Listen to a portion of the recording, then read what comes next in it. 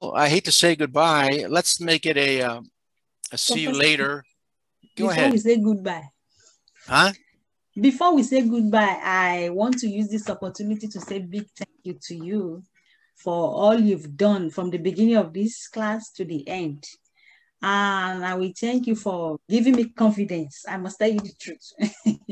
I was so scared in the beginning, but the way you handle the class, you let me know that I can do it. And I thank God that I tried my best with God's help and with your help. Oh, I'm happy to hear that. Yes, I'm happy to finish. Yes, I'm so and happy. thank you for always asking of my family, asking of my children, asking about them. Michelle, Miko, you always want to know how they are doing. And sometimes maybe if I don't log in on time, you always understand my situation, that maybe because of family issue or something like that. It's not all professors that always understand that way. But thank you for always working with me. And thank you for always being there for me. Thank you so much. Oh, you're very welcome. You're very, very welcome, Beatrice. And record. Okay.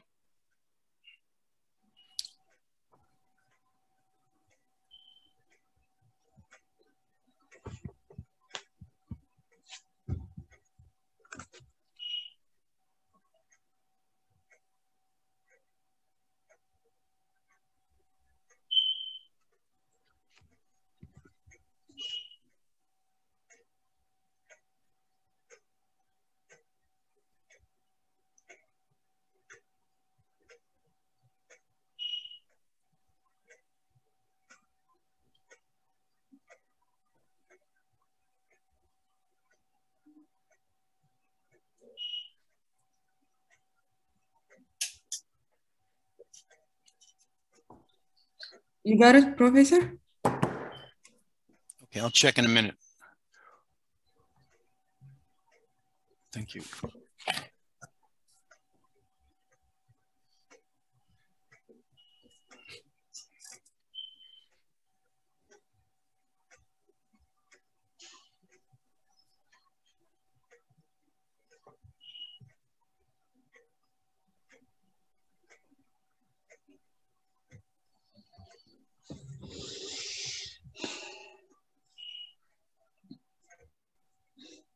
Okay, one more minute.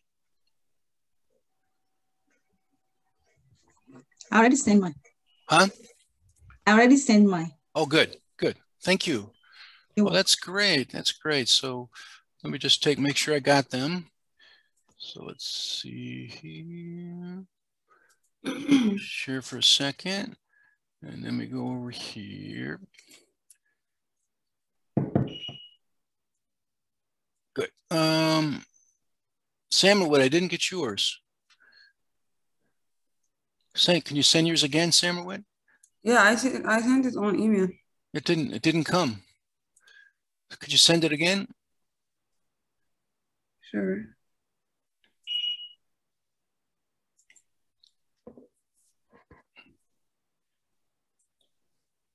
It says sent here. Okay, maybe it's just my machine. All right, well, let's quickly go over it then. I'm sure it'll come. So let's go back here. Okay, the first one, we'll take turns. Samarwit, proteins play a crucial role in all biological processes. True.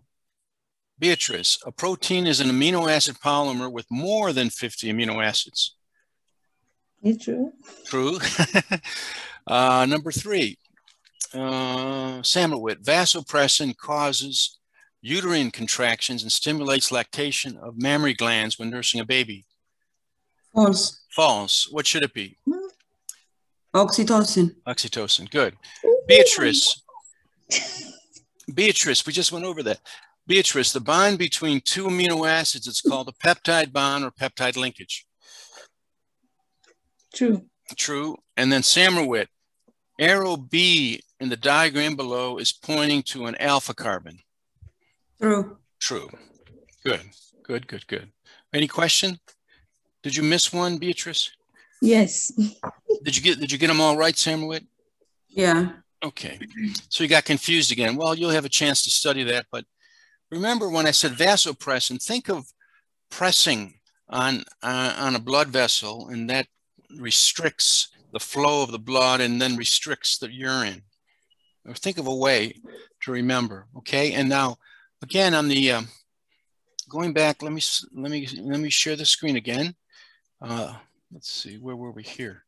So this guy right here is going to be on, is the last page of the exam. It's a matching.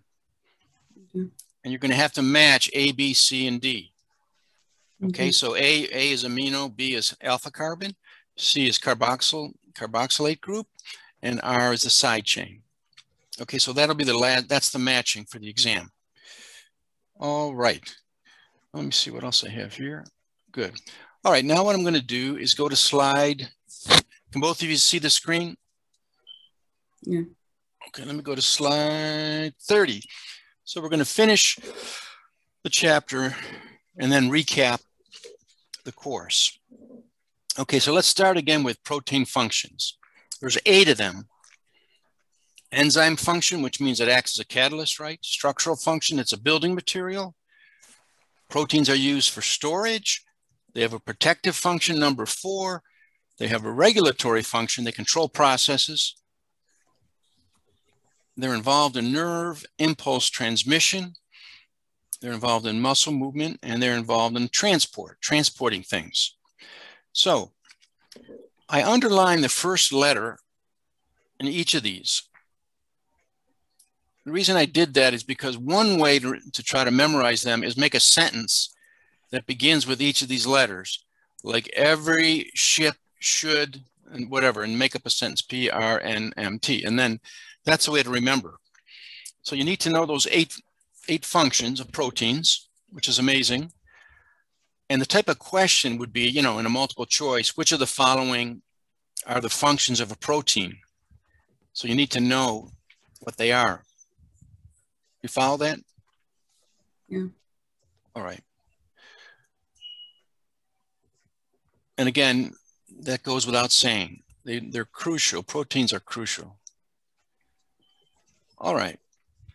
And as you go through the notes this time, make a list of all the terms that are, anytime you come across a term in the notes, make a note of it. Because this exam is going to be more like a biology exam, really, knowing what different things are and what they do.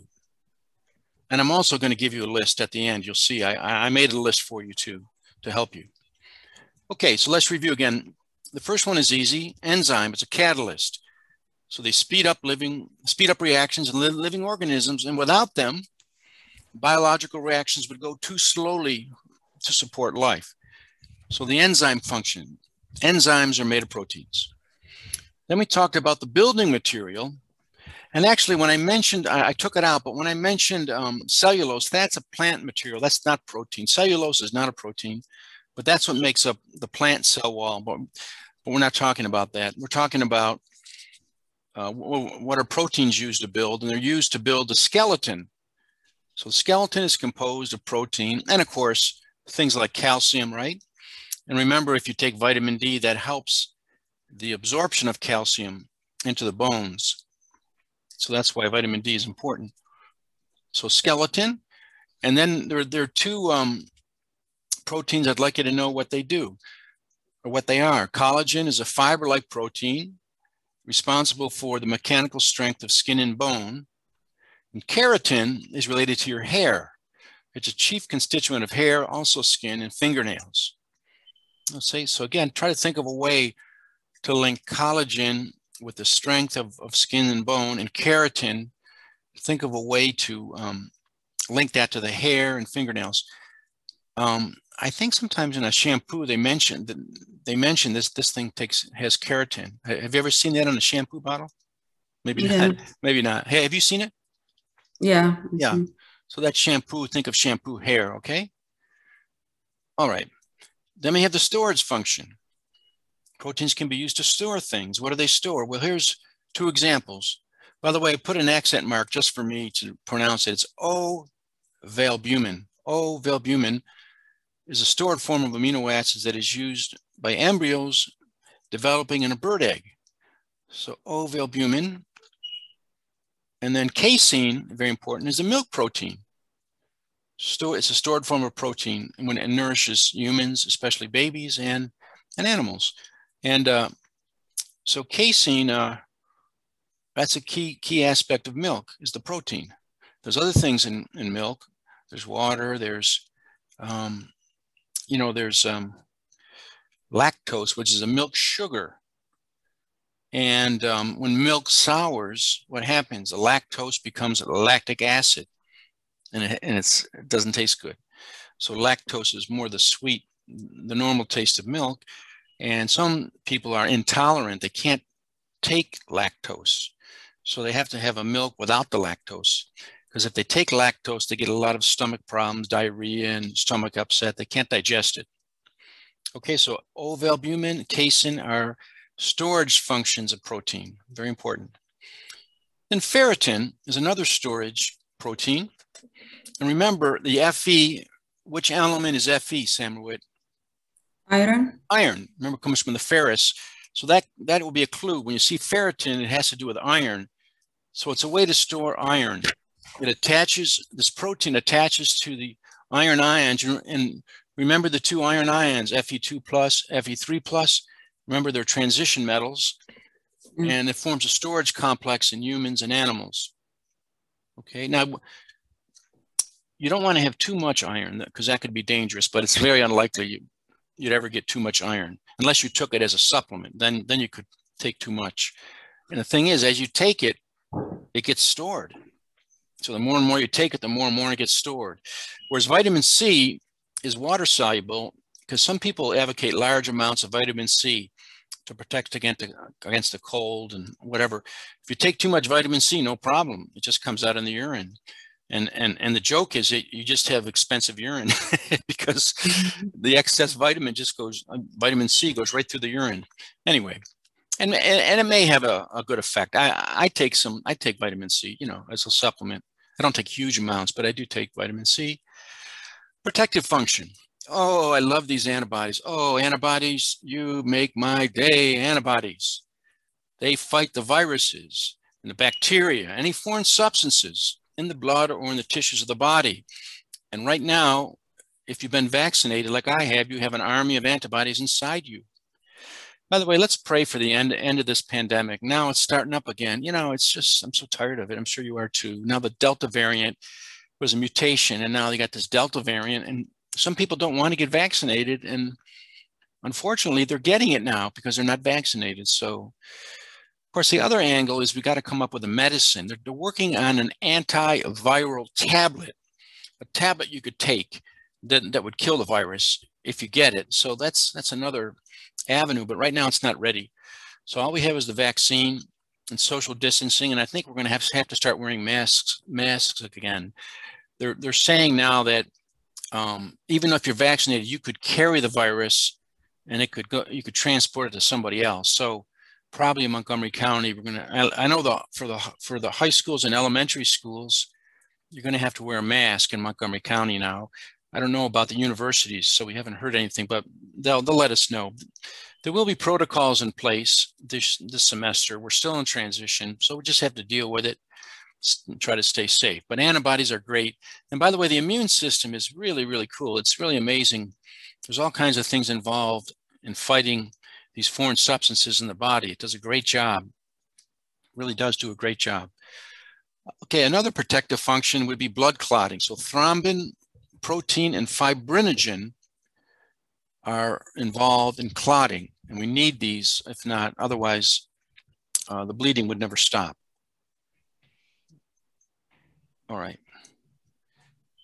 Then there's a regulatory function which controls processes. So growth hormone controls growth, regulates growth. It's a huge breakthrough, and I believe we can synthesize growth hormone in the lab. So if a child is not growing properly, we can give them growth hormone. And obviously, if they don't have growth hormone, they're going to be, and if they have a shortage for whatever reason, then they're not going to grow very tall. Okay, so this is a big advance in medicine.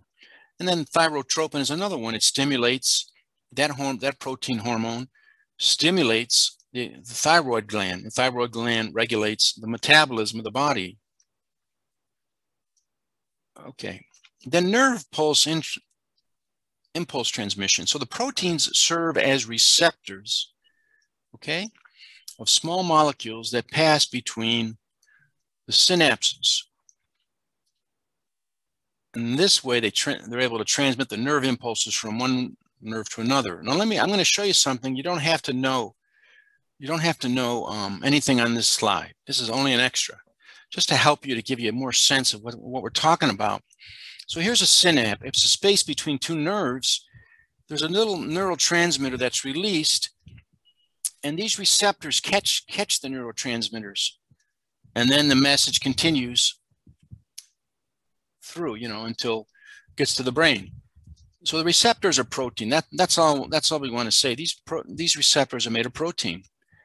By the way, do either of you remember the name of the neurotransmitters?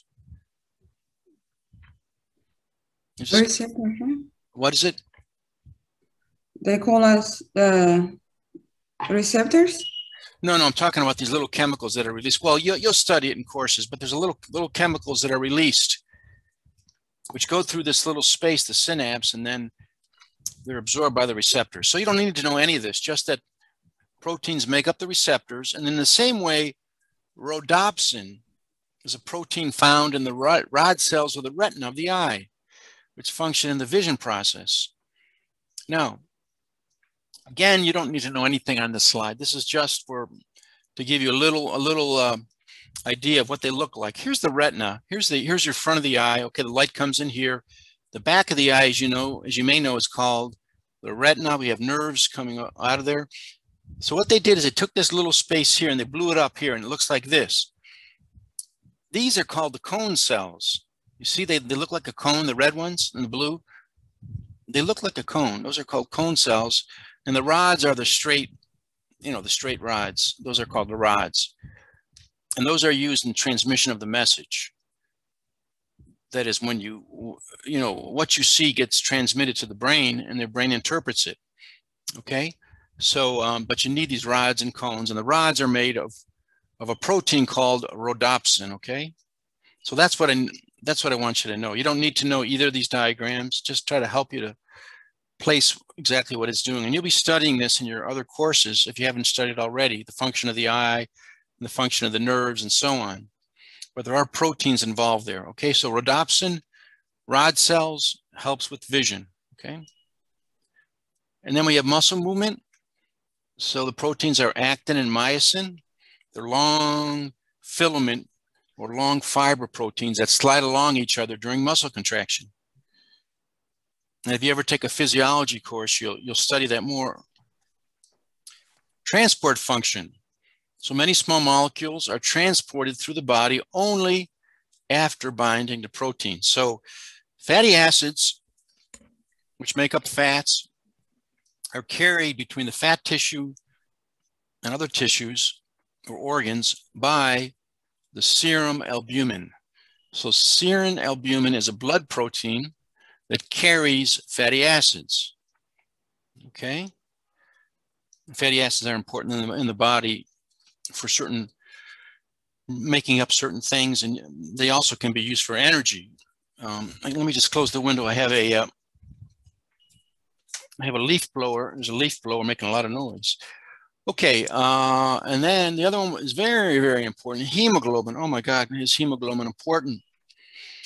And it carries oxygen from the lungs to the other body tissues. Okay, so that's very important. Hemoglobin is in the blood. And as a matter of fact, you probably know this, hemoglobin has iron in there. And that gives it the red color, actually. The red color of blood is really because of the iron in there. And anyway, hemoglobin carries oxygen. So again, think of a way to remember that. And then we have transferrin. Again, we have the Fe. Which metal is Fe, Beatrice? Do you remember? So you're muted. Iron. Iron. Okay, so it's going to be in trans. You can think of transportation. It's a transportation of iron. So the other thing we mentioned had to do with storage. This has to do with carrying iron in the blood plasma. Remember what the blood plasma is? It's the colorless liquid part of the blood. The watery part of the blood. Okay. And by the way, people that have had COVID, early on, one of the things they were doing, they were donating their plasma because it had antibodies in it. And then they were giving those antibodies to patients with COVID to help fight it. I haven't heard too much about this anymore, but the antibodies were in the blood plasma. Anyway, transferrin carries iron in the blood plasma. All right, so in summary, the 8 functions: enzyme function, building material structural function, storage function, protective, regulatory, nerve impulse, muscle movement, and transport.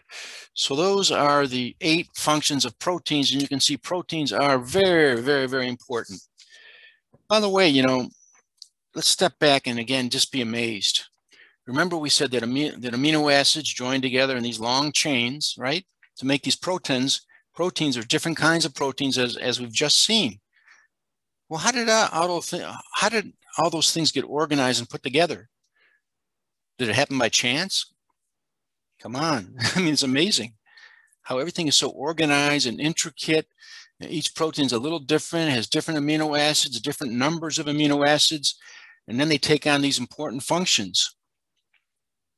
So it's a very cool thing. And I don't want you to miss that. You got to always be amazed at what's going on in humans and other living beings. Okay, now here's a little study sheet I made for you. So what I want you to do is know the 8 functions in each of these terms. So the collagen and keratin and so on, all those terms, you need to know what they mean. And again, it's going to be multiple choice or true and false. So you just need to know what those proteins do, what the function of each of those proteins is. For example, actin-myosin are in the muscle movement. Okay. Now this is just a little extra thing. This will not be on the exam, but I just want to emphasize something because most people don't know this. These are called steroid hormones. And notice just what we studied. They had this cycloalkanes, don't they? 1, 2, 3, 4, 5, 6. Cyclohexane, cyclopentane. You got some double bonds in there. You have some functional groups hanging off there. These are called steroids. These are steroid hormones. Now, the point that I really want you to know, just for life in general and for your careers, hormones are just messengers in the body that flow through the blood. They're released and they flow to a target organ. And by the way, each target organ has a receptor to receive that message. And then once it receives it, it brings about the effect, whatever effect it's going to be. Now, for example, progesterone is a hormone involved in pregnancy, okay? But anyway, people think when you say hormones, they, as I said last time, they think you're talking about men's hormones and women's hormones, which are basically steroid hormones. Well, there's another class of hormones, proteins. And as you know, the proteins are made up of these amino acids. Okay, so there's 2 kinds of hormones, a steroid hormone and a protein hormone. And they both do the same type of work.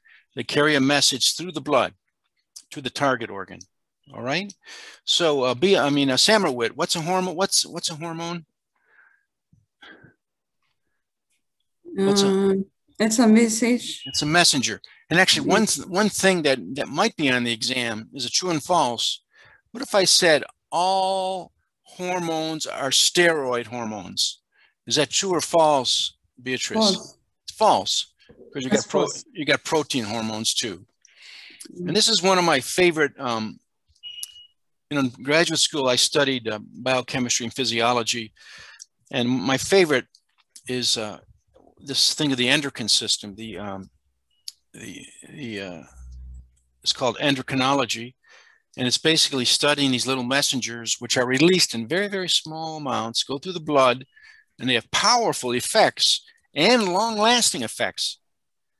You know, for example, let's say you get upset. A dog is running after you, and you make it home, and you're kind of upset, and it lasts for a while. You know, adrenaline's released. It takes you a while to calm down. It might take a few hours. So the endocrine system is long lasting. And again, this is not going to be on the exam, but the endocrine system is long lasting, whereas the nervous system is a split second. You accidentally put your finger on a hot pan and you immediately move it away. And if you didn't burn yourself, that's it, it's over. Anyway, the endocrine system is more long lasting, and but it's quite amazing, the endocrine system, how the whole thing operates. And so is the nervous system, as a matter of fact. Okay, so that's a little extra for you, but just remember, two classes. I have a question. Please. Okay, the steroid hormones, all this, only 6 of them are steroid? No. These are just examples. There's many more. There's many more. But notice that they all have the ring. They're all cycloalkanes. You see that? The rings they have many rings. Yeah, there are many more. For example, I didn't put adrenaline in here. Adrenaline is a steroid hormone. There's many other. These are just examples, but it's a good question. Thank you. I should have pointed that out. Just wanted to give you some examples of what they look like and how they're different from an amino acid. Good question, though. Very good question. Yeah, there are many more.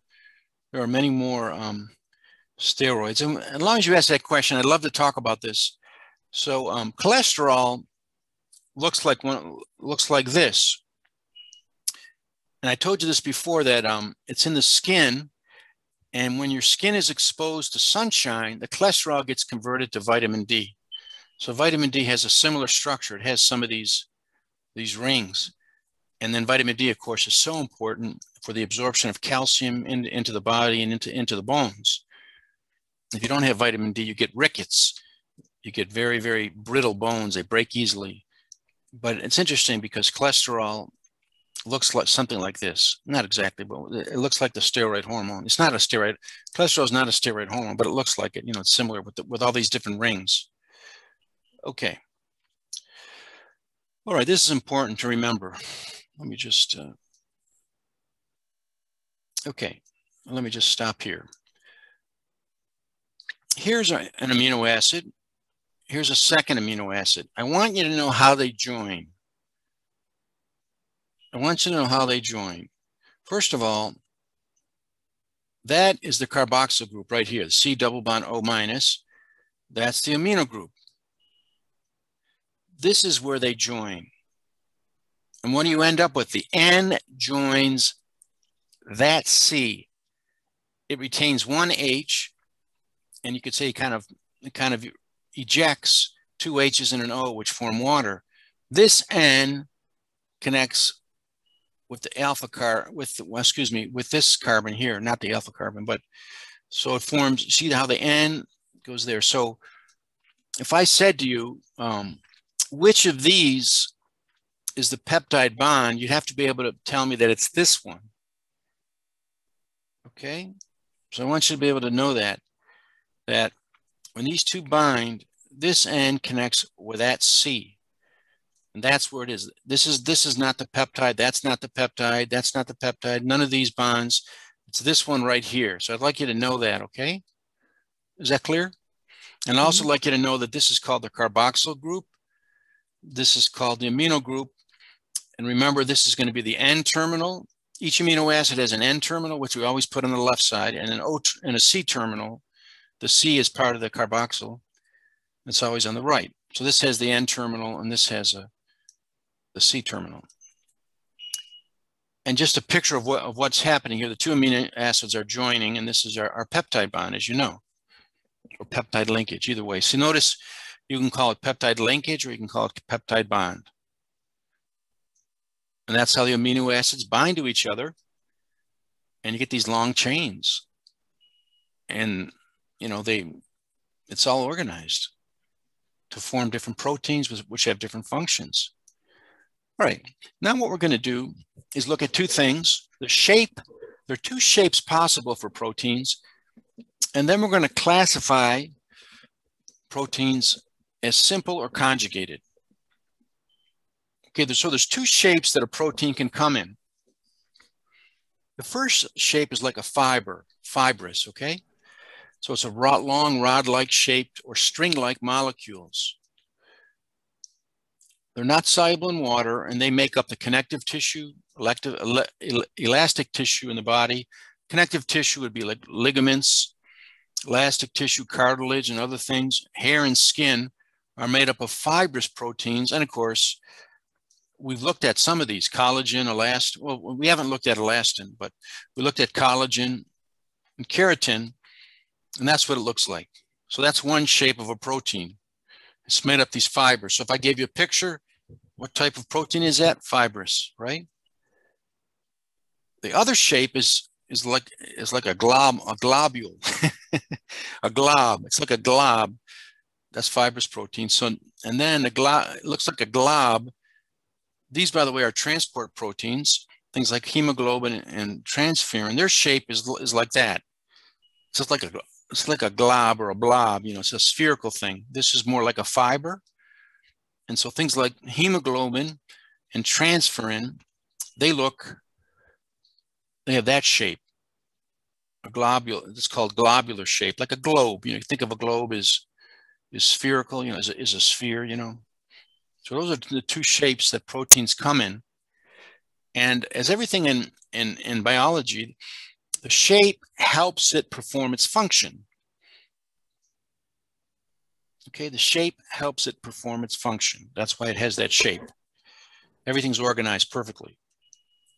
So that's a globular protein. So fibrous, globular. Okay, then we can talk about simple or conjugated, and we have this fancy word here, conjugated. We'll get to that. Simple protein is a piece of cake. That's what we've been looking at. It's just amino acids attached to each other. That's a simple protein. Nothing else but amino acids. Conjugated have something else attached to the amino acids. Okay, it can be organic or inorganic components. Remember, inorganic does not contain carbon. Organic contains carbon. Basically, in conjugated, something is attached to the amino acid. That's a conjugated protein. Now, let's look at this word. Conjugate in Latin means to join, and one of the words we use in English is conjugal. Have you ever heard of that word, conjugal? Conjugal refers to marriage. Why? Because the man and wife are joined together. Okay, so conjugal refers to marriage. Conjugate means to join. So here we're basically saying something is attached or joined to the amino acid. So that's why it's called conjugated. Now, the thing that is attached, they also give a fancy name. They call it a prosthetic group. So it's the non-amino acid that is attached to the protein. That something is called the prosthetic group. And what does prosthesis mean? You've heard of prosthesis, haven't you? What does that mean, Beatrice? You're muted. Non-amino acid. Say it. Non-amino acid. You say prosthetic group. But what I'm saying is, have you ever heard of the word prosthesis for a patient? If a person has a prosthesis, okay. Have you heard of it, Samuel? The fake one. Yes, exactly. It's an artificial limb. It's called a prosthesis. And we've gotten really good at this, thanks be to God. That soldiers that come back from war and maybe they got injured by a blast and they lose their legs or they lose an arm. So we have these artificial limbs now, especially in the legs. They're really good. You can run on them and everything. It's a wonderful service to those patients. So prosthesis is something that's attached to the body, artificial. So that's where this word prosthetic means. It's something attached to the protein. It's a non-amino acid. This only has amino acids. Simple is what we've been looking at. Simple, just one amino acid attached to another, peptide bonds in between. Here you've got the prosthetic group attached to an amino acid. So it's called conjugated. Now this slide just gives you the examples of prosthetic groups. You don't need to know anything on this chart. You just need to know what a prosthetic group is. It's something that attaches. So let's just look at some examples. If a nucleic acid, DNA or RNA, attaches to the amino acid, it's called the nucleoprotein. Or if lipids attach to a protein, it's a lipoprotein. If carbohydrates attach to the protein, it's glycoprotein. Phosphate groups, phosphoproteins. Heme, hemoproteins. Iron, metalloproteins. And same thing for zinc. An example of the nuclear protein would be a virus. In fact, the antibody, the vaccine that's used for COVID is a messenger RNA that they put in there, and I guess it's like the COVID, and so the body makes antibodies against it. And these are some other examples of proteins that have a prosthetic group that are conjugated. So you only need to know that a prosthetic group is something attached to an amino acid, and that particular type of protein is called a conjugated protein if something is attached to it. And the thing attached, again, is the prosthetic group. So conjugated and prosthetic. Okay, so what did we just look at? We looked at the shape. What are the two shapes, Beatrice, that proteins can be in? Fibrous or globular? Globular, okay. How would you describe globular?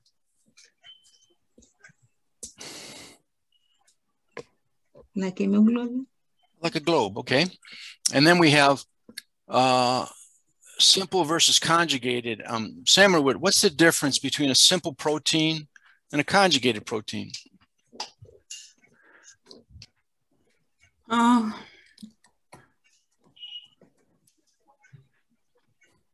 don't know, Professor. The simple protein just has amino acids attached to each other. The conjugated protein has something attached to it, to the amino acid. What's the something called that's attached? Do you remember? Amino? Prosthetic, prosthesis. Well, prosthetic group, like prosthesis. Okay. So conjugated has something attached to it, and the thing attached to it is called the prosthetic group, like prosthesis, which is an artificial limb, which attaches to the body.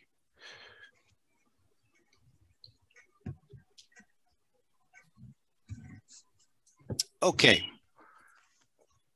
We're going to look now at what is called the primary structure of a protein, which is easy.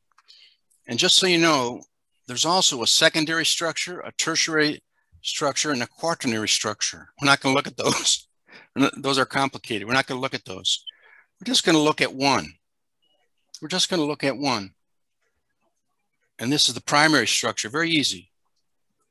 Primary structure is just the linear sequence of the amino acids. Or in other words, it's the order in which the amino acids are joined together in a protein chain. For example, here, this as we'll see, is insulin. Insulin has two, you could say, has a beta, well, they call it a beta chain. It has two chains. And so one they call alpha, one they call beta. And these amino acids are in a certain order. And if they're not in that order, then the insulin's not going to work. They have to be in this order. That's called the primary protein structure, is the sequence, the order that the amino acids are in. And by the way, just a little extra thing here. You've got a disulfide bond. Remember that disulfide, right? One there and there's one there. So that's what insulin looks like. But the important thing is, if I said to you, what's the primary structure of a protein? It's the sequence, the linear sequence of amino acids, the order in which they are joined. You can't change them. You can't mix them up, or otherwise it's not, the protein won't work. It won't be. So if you have a variation in the primary structure, that can have big differences in the functioning of the protein. Well, here's insulin right there. So what I'm showing you here is insulin. Remember, insulin, if you recall from a previous slide, it has 51 amino acids. It has more than 50, so we call it a protein. It's insulin. Do either of you know what insulin does in the body? It's a protein hormone. Do you know what it does?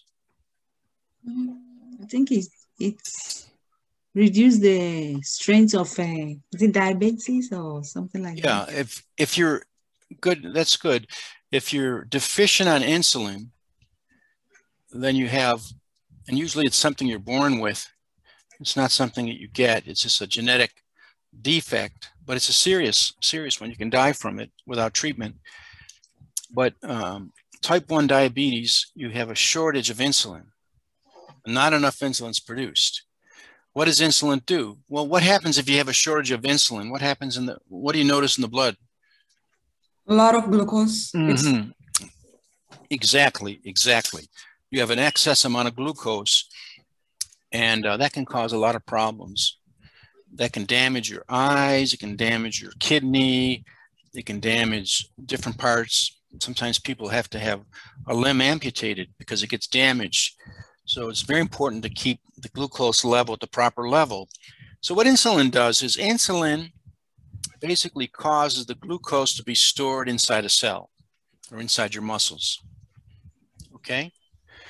And there's another hormone that causes the glucose to be released into the bloodstream, just the opposite, but we're not going to worry about that at this point.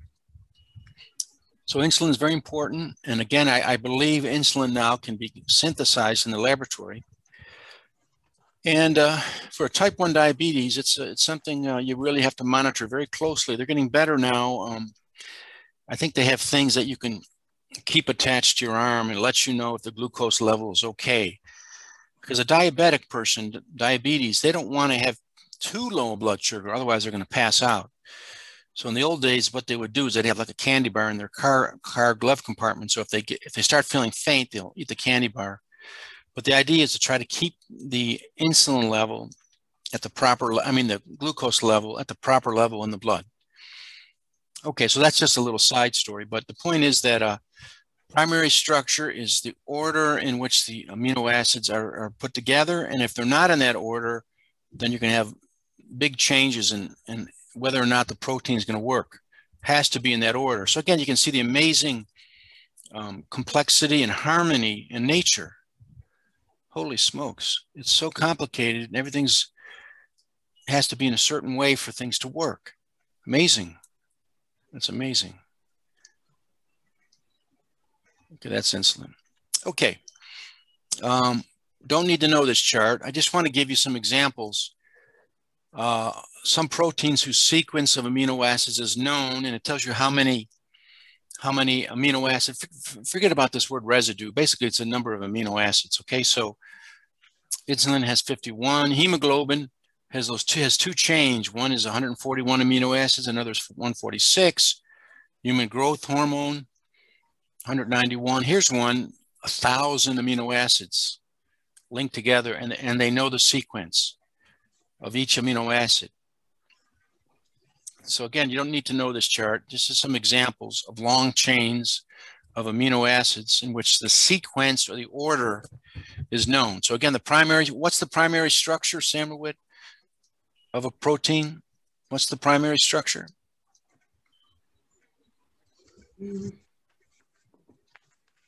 Beatrice, can you help her? What's the primary structure? Sequence. I forget. Okay. Sequence. It's the order. It's the sequence or order in which the amino acids are aligned. You see that? Okay. That's called the primary protein structure. It's the linear sequence, the order in which they are joined together, and they have to be in a specific order. Have to be in this order. So the primary structure is very important. Okay. All right, two more topics that we want to look at here in this chapter. Some more vocabulary. And remember, this is the language, really now it's the language of biochemistry we're talking about here. We're going to look at something called hydrolyze. It's a verb. So we're going to look at conditions that can cause proteins to hydrolyze or become denatured. And I put a little note here. You need to know the difference between hydrolysis and denaturization. So let's look at each of these. Okay. Hydrolysis. Hydro. Any idea what hydro refers to? Water. Water, exactly. And it's using water. Lysis means to break apart something. To break apart something, lysis. These are both from the Greek. Lysis is to break apart something. So protein hydrolysis is going to be the heating of a peptide or protein. Remember, peptide is just less than 50 amino acids. Protein's more than, it really should be polypeptide, but that's okay. It's the same idea. Heating of a peptide or protein in the presence of an acid or a base, causing it to break into smaller peptides or amino acids. And that, of course, is what happens in digestion. When you eat a piece of meat or fish, you swallow it, it gets into the stomach. You've got body temperature, which is, what's body temperature, by the way? What number? 36. 36 Celsius, right. And that's a high temperature. And then you have, in the stomach, you have water, you have acid, you have low concentrations of hydrochloric acid, and that causes the protein to break apart into its amino acids. So it separates the amino acids. So hydrolysis is breaking up with water.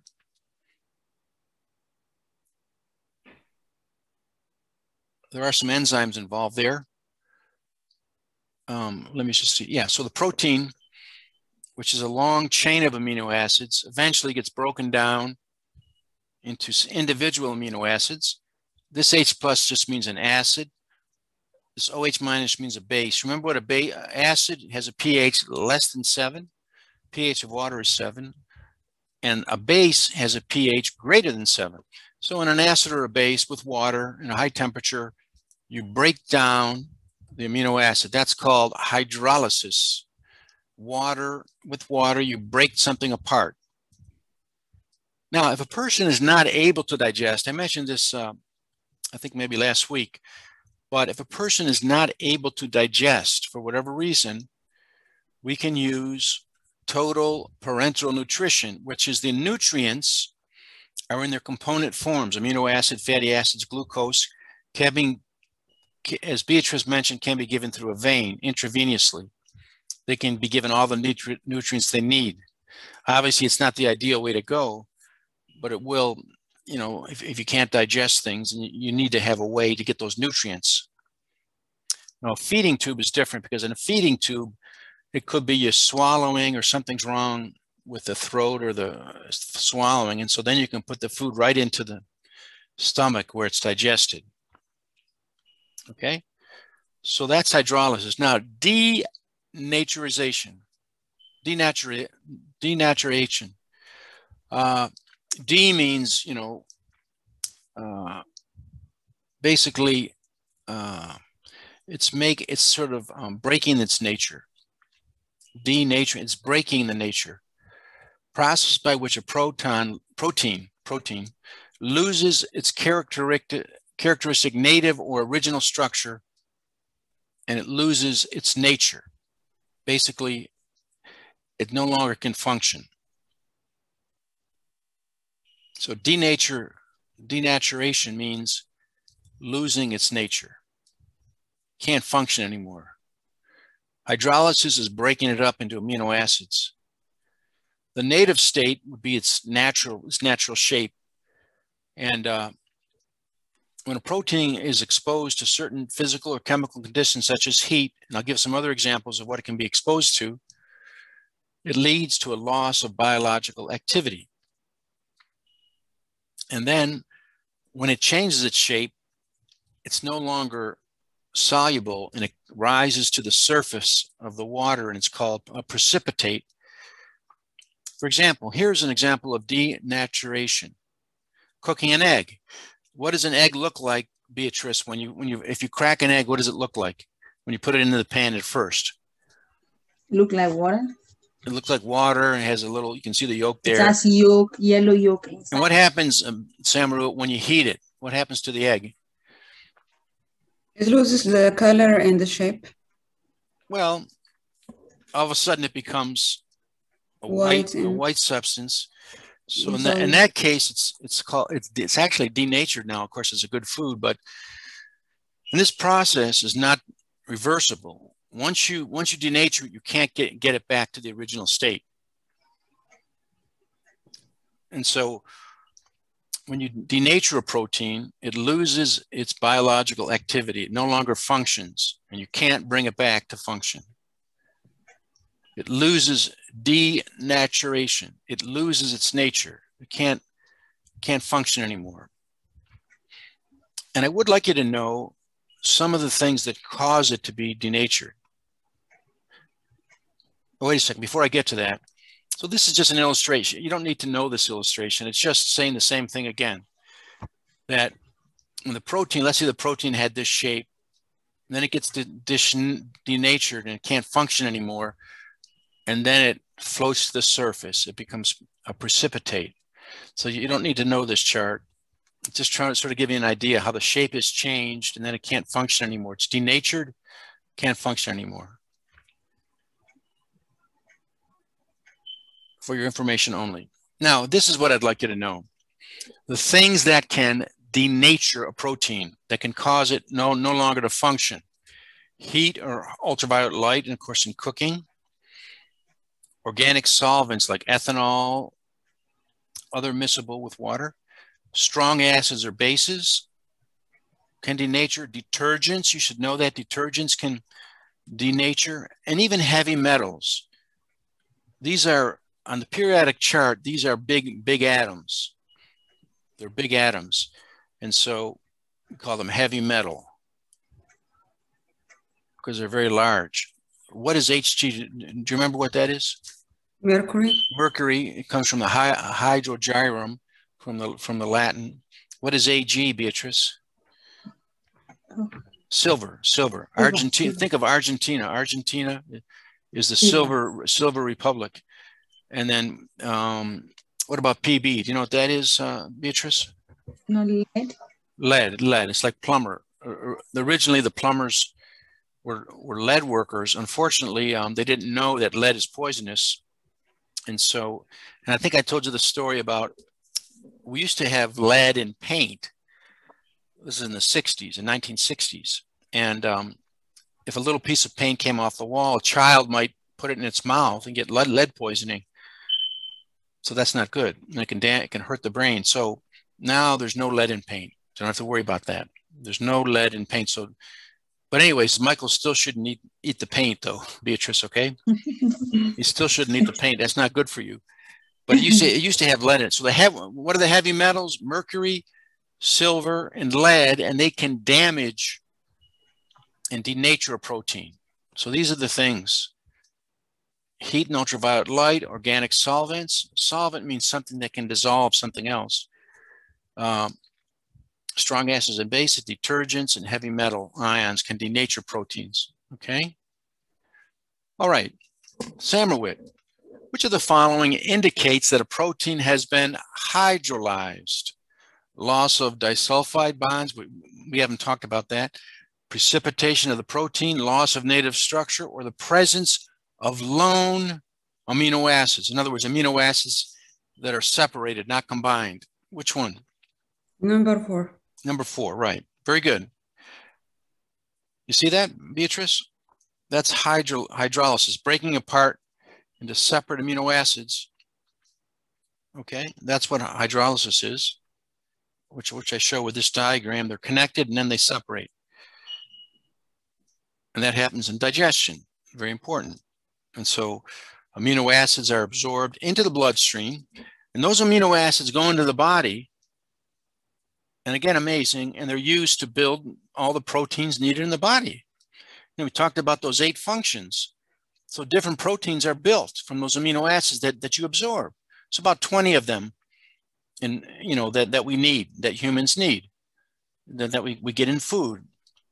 There could be vegetables. Some vegetables have proteins and meats have proteins.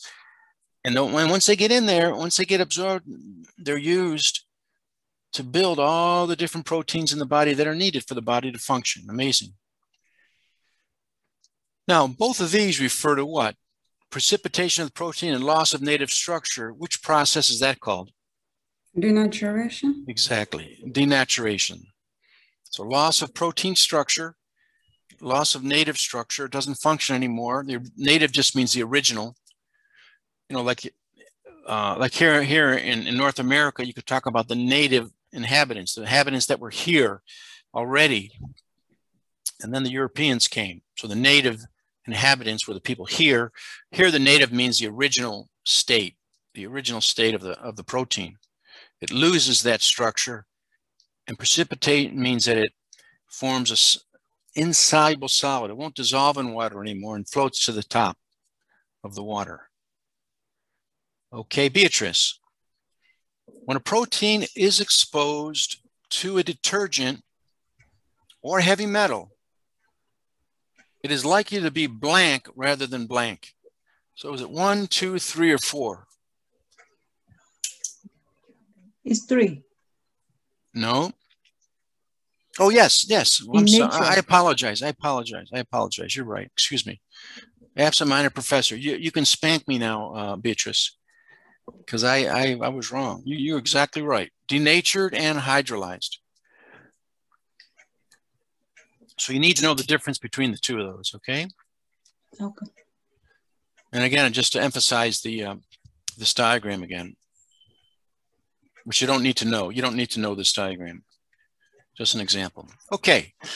Now here's what I did, and I also have this posted in D2L with the PowerPoint slides for under the PowerPoint slides for chapter 19. And I think I'll send this to you as an email attachment, just a Word document. So these are all the terms you need to know the meaning of, okay? You need to be able to label that chart. For the exam? Yeah, you need to know what all these terms mean. Right. Okay, so there's a lot of memory work in this chapter. And as I say, this chapter really is more like a biology course, because now you're looking at names and functions, meanings of the different things. And if you have any question about any of this, please let me know. Please contact me. But again, you should be able to know the meaning of each of these guys, okay? And this will be helpful for you in your future courses and in your future career. Okay, now what I want to do is recap the course, the whole course, because this is the last day. You know, Shakespeare once said in one of his plays, "Parting is such sweet sorrow." So I really am going to miss both of you. It's really been a pleasure. And I know it's been hard for you, but you've been good. You've worked at it, and we're almost done. And then you can really relax when you're done after Monday. Okay, so in chemistry, we're studying one aspect of God's creation. It's the fundamental makeup of all material things, living and non-living, in the universe. Remember, we said those elements, those 119 elements, actually some of those are synthetic, but basically about 100 elements make up everything in the universe. The moon rocks, the sun, all the same elements. So in chemistry, we study the stuff that makes things up. The ancient Greeks guessed, and they were right, that things are made up of atoms. And I'm proud to tell you this, you know more about this than all the people who have ever lived since the beginning of time, up until the 1900s. Mm-hmm. Most of these discoveries have come in the last 400 years. And any of those scientists would be so happy to be in your place to learn all the things that you learned in this course. But you know more than all the people who have ever lived. So congratulations. Thank you. Now, remember I showed you this chart. Don't show this to your other professors. They might get mad. And the only reason why we say that chemistry is central is because it's the stuff that makes up everything. It's the stuff that makes up everything. That's why we say it's central, because all the other sciences depend on the stuff. Okay? Okay. So we looked at chapter 1, matter, measurements, and calculations. Remember, we looked at what matter is made of, the property. We have looked at solutions and diatomic, triatomic, atoms, molecules, and so on, calculations. Yeah. Chapter 2, looking at the atoms and molecules and what the atoms are made up of and how they join together to form molecules. Chapter 3, complicated, the electronic structure. And remember, I said the electrons are like a crown of stars around every atom. And they're beautifully arranged. And they're all in order. As you go across the periodic table, each atom has one more electron and one more proton. And there's no missing spaces. It's kind of interesting. I get a kick. I'm amazed by that. There's no missing spaces. There's always another atom that has one more proton and one more electron until you get to the end. And so we talked about the periodic table, which is an amazing work of genius to line everything up and to show how everything's organized. So you can see that there was an intelligence behind all of this. And it's quite amazing. And we're still learning things. And in chapter 4, we talked about the forces between the particles. First of all, within a molecule, you have bonds. Remember, you can have a nonpolar covalent or a polar covalent, or you can have an ionic bond.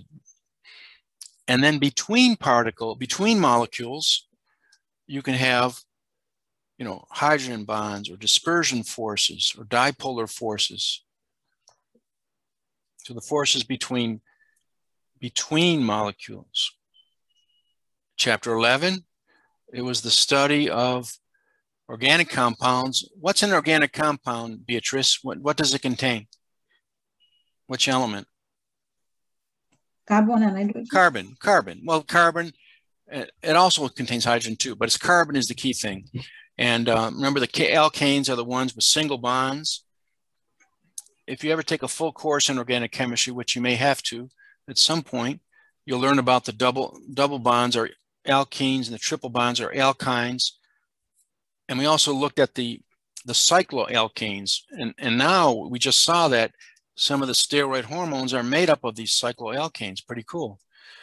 And there's functional groups like alcohol and esters, that, things that were on the last exam, ketones. And initially they thought organic compounds only came from what? Only came from living things. Something like urea, for example, only came from living things. But then they were able to actually synthesize urea in the laboratory. So they had to come up with a new definition. They're basically saying anything that contains carbon is considered an organic compound. And then finally, we get closer to humans, the proteins that make up the human body, also other living things. We looked at all the different functions of proteins, the shapes, whether how they're classified. They could be simple with just amino acids, or they could be conjugated with something else attached called a prosthetic group. And to break down a protein, you can use hydrolysis to separate, or to damage the function, you can use denaturization.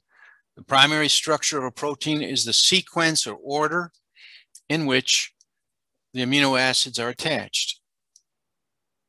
Okay, now, hopefully this won't happen, but if you forget everything that you learned in this course,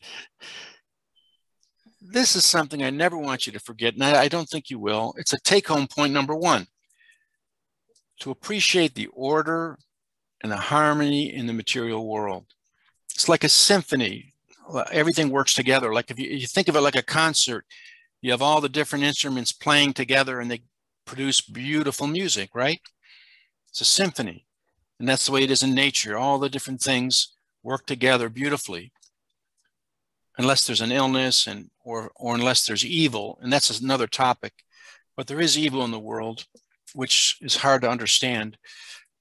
But anyway, that's another topic. But there is beautiful order and harmony in the material world. So you should, for the rest of your life, you should remember that and appreciate it as you look at things. And have a sense of awe and wonder, because it's awesome. And I love teaching it because it's like, to me, it's like looking at a beautiful painting to see how everything is so complicated and beautifully arranged. And it's awesome. It's amazing. And here we're just talking about material things, chemistry, but when you get to living things, it's much more amazing. I mean, the whole thing of how, a little baby begins as one cell. The sperm and the egg join and you get one little cell, and all of a sudden it starts growing and all the different parts of the body start being made. And next thing you know, the heart's beating and the head starts, all the different parts, and you end up with a baby. It's amazing. It's too, I can remember the time that it was an embryology lab, and they let us look at the formation of a chick embryo. So we fertilize a chick, the sperm and egg, and put it on a slide.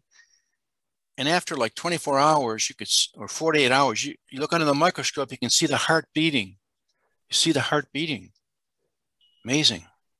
So it's awesome. It's so awesome. So always keep that sense of wonder. And then, unfortunately, we had to learn the language of chemistry. Not always so easy. And the language of biochemistry now for this chapter. Not always so easy. But it's important because, as I said, if someone from Sudan wanted to speak to someone in Nigeria, well, they need to know that they're talking about the same thing. So the chemists had to get together and say, okay, boys and girls, we got to come up with a way to name these things that everyone knows what we're talking about. Some of the early names were already being used. So we have the older names, because over time, by the way, it took a long time to discover all the elements. One of the reasons is because the elements, except with a few exceptions like the noble gases, they're always combined with other atoms. They're always combined with other elements, and they're not solo. So it took centuries and centuries, thousands of years really, to discover all the elements. And most of them were discovered in the 1800s and 1900s, because we only had a handful that we knew about before then. And so the guy who discovered the element generally got to name it. But now if you discover a new element, then you have to go through the committee. But sometimes there's fighting as to what are we going to name this? And anyway, so the chemists set up the International Union of Pure and Applied Chemists, and they agreed on a way to name things. And of course, organic chemistry can be a little bit tricky. Remember, you have to name things alphabetically and with the lowest numbers and that kind of thing. And so if you publish a scientific paper, everyone will know what you're talking about. So now you can say, I know another language, chemistry. I can speak Spanish, I can speak English, and now I also know the language of chemistry. So that's pretty good. And then this is not something to be overlooked. We did talk about some study skills and test taking skills. Remember I said when you're taking an exam, do the easiest questions first, come back to the more difficult ones, put a little dash next to the one. Don't get stuck on a question and spend 15 minutes on one question. No.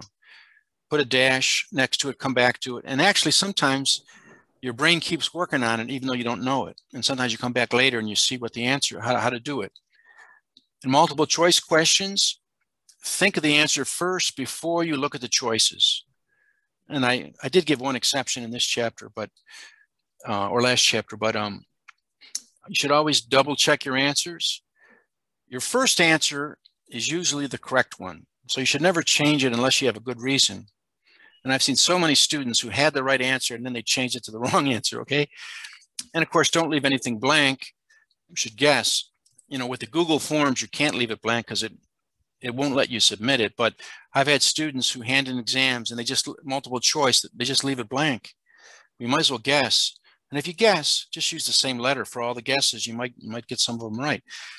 And then here's the thing about when you're studying, always to use as many senses as you can. So when you read it, you're basically seeing it, speak it out loud, you're hearing it, and write it. Using all these senses will help you to remember things. So maybe for all these terms you need to learn in this chapter to do this, write them out, speak them, sing them, sing them.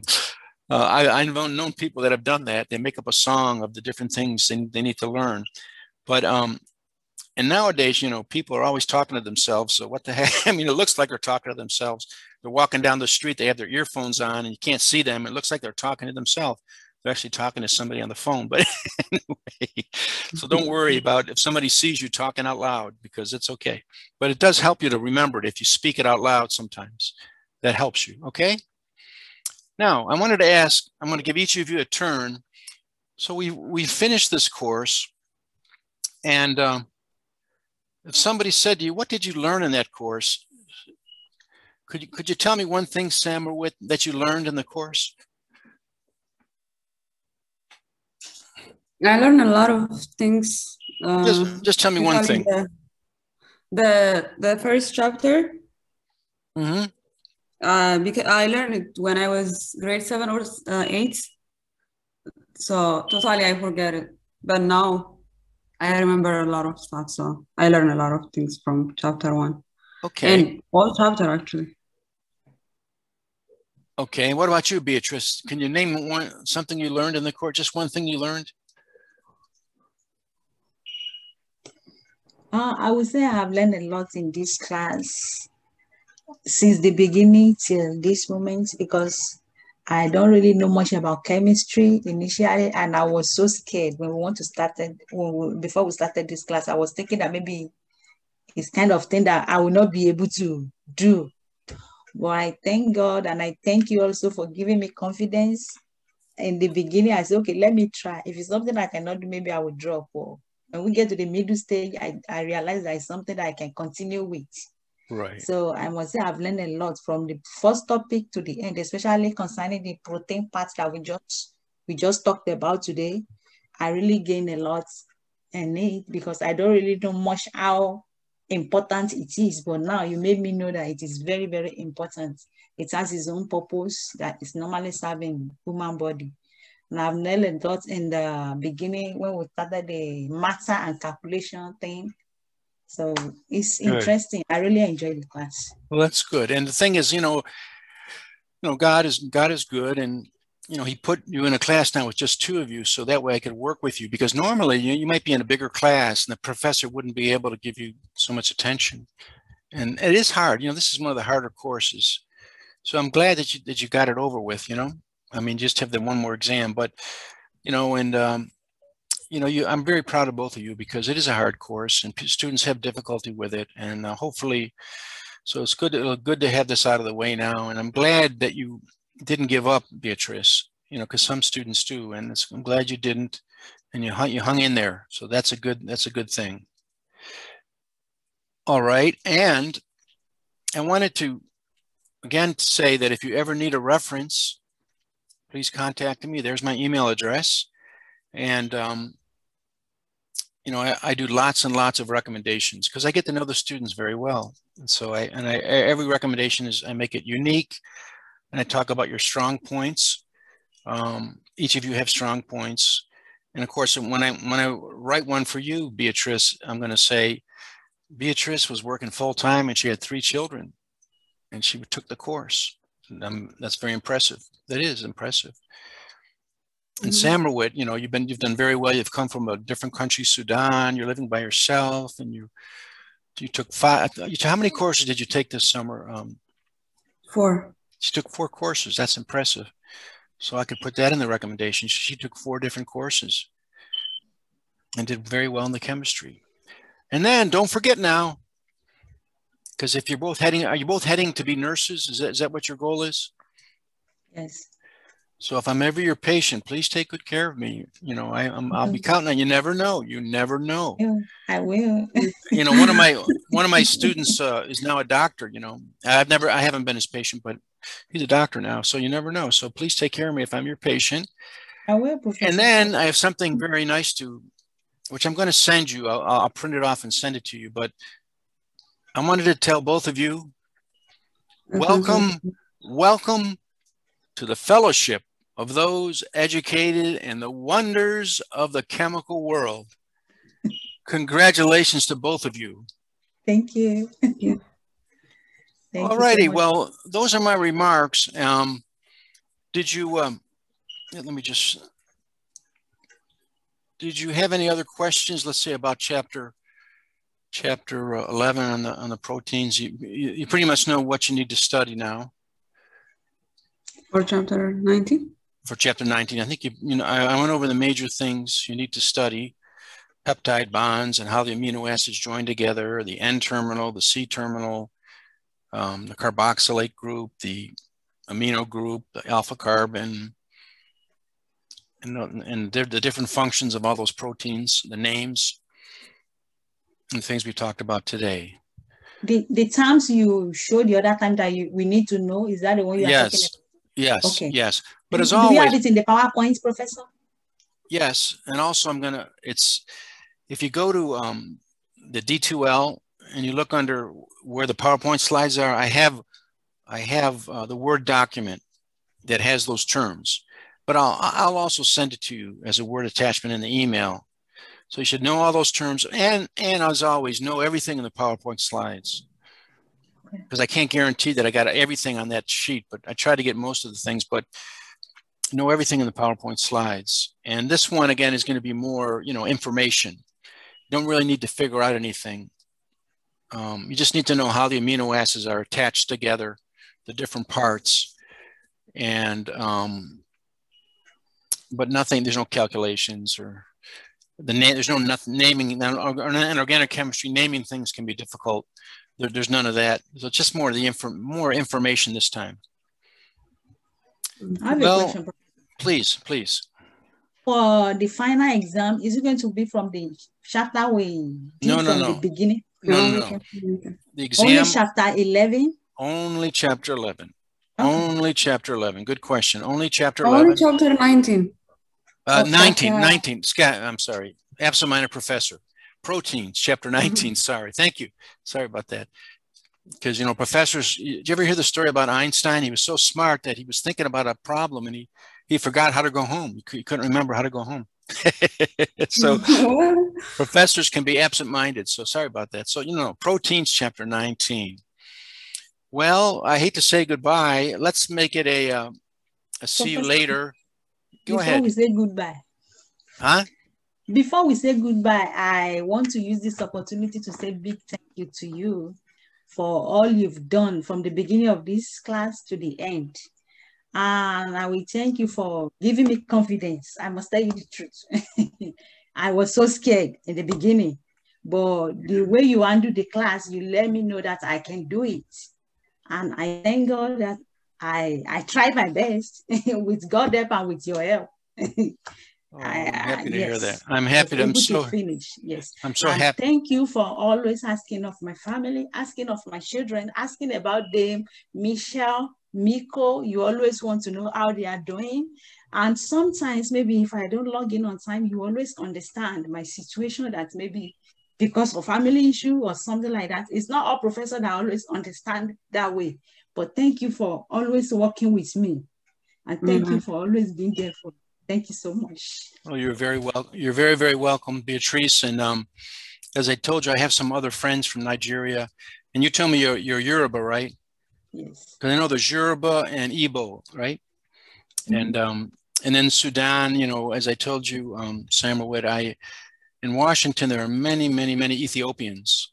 I have many friends, nicest people in the world. So your parents are lucky to be there in Ethiopia. But let's pray for peace in Ethiopia. Let's pray for peace in Nigeria, because of you got the Boko Haram. The Boko Haram, is that their name, Beatrice? Yes. They kidnap people. They do terrorism. It's terrible. And then we got to pray for the end of the pandemic. So let's pray for the end, because now people are still dying. They're getting the COVID and they die because they're not vaccinated. Some people don't want to be vaccinated, and then they get the COVID and they die. So it's sad, So we got to pray that this thing ends, all right? And pray that they come up with a good treatment, an antiviral drug to treat it. So, well, God bless both of you. And I want to say, may God bless your families and protect you. And please stay in touch and let me know how you're doing, okay? Okay, well, this is Professor Coppola from the nation's capital, signing off to two beautiful, wonderful students. Goodbye now. Bye, Professor. Bye-bye. Bye-bye.